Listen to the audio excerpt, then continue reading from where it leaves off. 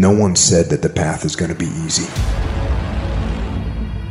And it's not. We know life is rough, and we know there will be pain, and whether that pain is at the hands of an enemy or at the hands of nature or time or disease, there will be pain. That's the way life is. What does your dream look like? What does it smell like? What does it taste like? The problem with some of y'all is you want somebody else to support your dream. It's yours.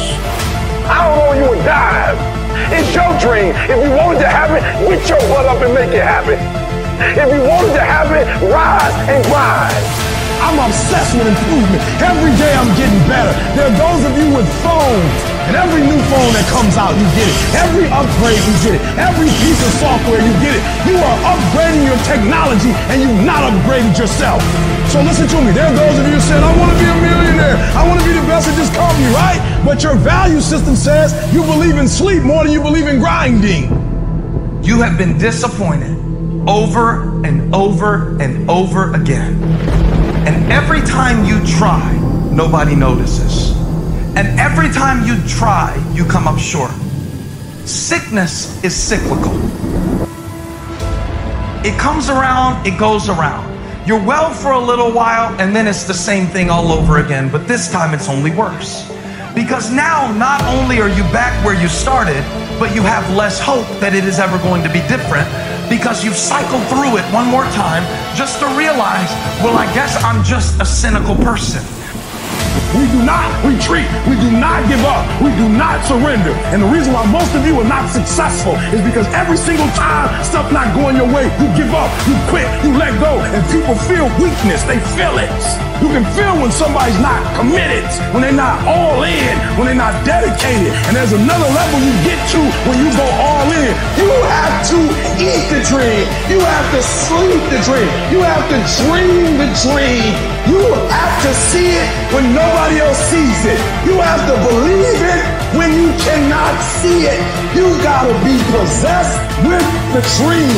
And I dare you, under every single circumstance, keep looking at your dream. Keep focusing on your dream. Keep going after the dream, because that's where true success is. Keep fighting, keep going, and don't give up, because the only real failure is actually giving up. And if you don't give up, you will win. Well, I guess I'm just a negative person. I guess nobody in my family was meant to go to college. Sickness becomes normal to you. And it starts to be easier for you to just accept the condition than to challenge it. Because to challenge the condition means to risk disappointment.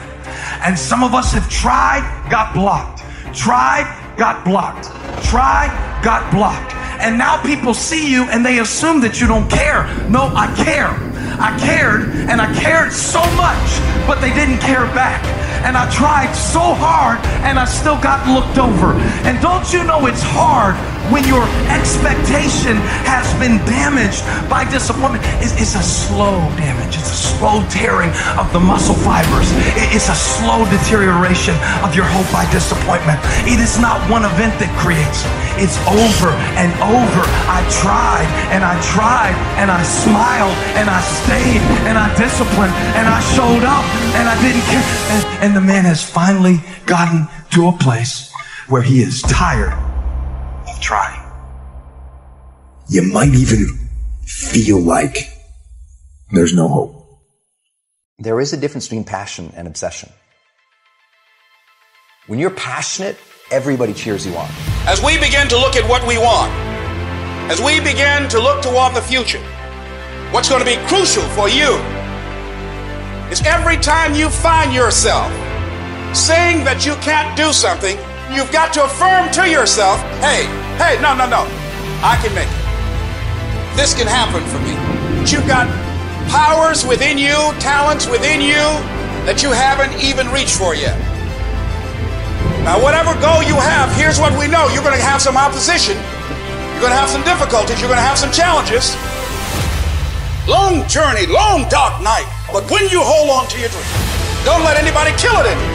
Just hold on to that dream. When it doesn't make sense to anybody, including you sometimes, just hold on. Once you give yourself an opportunity to try and to stretch, you'll find out you can do more than you can ever begin to imagine. The first level to success in life, the very first level, is you seeing it. Like it's clear to you. You know exactly what you want. You know exactly when you want it. You know exactly what it tastes like. You know what it looks like. Before you really blow up, and you get success, you literally have it in the palm of your hand without having it. See, life is rough, ladies and gentlemen. It's rough. Things that's going to happen to you in life, ladies and gentlemen, make it okay. I can't change how I respond to it. I can become upset, nervous, tense about it, weak about it, or I can say, it's okay. Don't go through life feeling like you're powerless. Victims are people that are powerless. You're not powerless. You are powerful. You direct the power in your life. Whatever your life is right now, it is a duplication of your consciousness. It's a result of how you have decided to use your power. That's all it is. That's not who you are. That's just a perverted use of your power that you aren't satisfied with.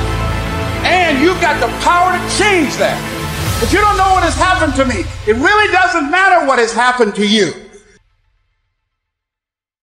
When you're passionate, everybody cheers you on. They're stoked for you. Oh, you found your passion? Awesome. Follow your passion. Live with passion. Be passionate. Chase your passions. Everything, like passion. Passion's good. Like, the world's gonna be like, yay, passion. When you're obsessed, they're like, why you gotta be so crazy? Why can't you be satisfied? Why do you always gotta get things so perfect? Why do you spend so much time? When you're obsessed, people think you're nuts. So it's different. If no one thinks you're crazy, you're not yet operating to the outer limits of your potential. You're not there yet. Because somebody in your life should say, man, you really care about this in like a crazy way. It's time to stay focused. It's time to decide clubs, partying, trying to fit in and socialize, rub elbows with everybody so people can stop calling you weird. Why are you so antisocial? Because I'm trying to get it. Why are you staying on the basketball court so much? Because I'm trying to get it.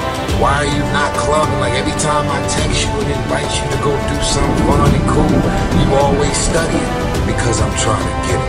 The more weird you are is a reflection of how committed you are to focusing on your molding and shaping and developing your ideas and your craft so that when it's time for you to make your rounds, you're gonna fly. You still got work to do. Stay on that basketball court. Stay on that football field. All the homies texting and calling and trying to make you feel bad about being so focused. It's grind season, homie. It's necessary that you be patient. It's necessary that you take a stand, that you dig in. It's necessary to know there are going to be some difficult times. I know I'm going to have to take some blows. Find out how strong I am. Can I stand up? I know I'm going to experience some rejection.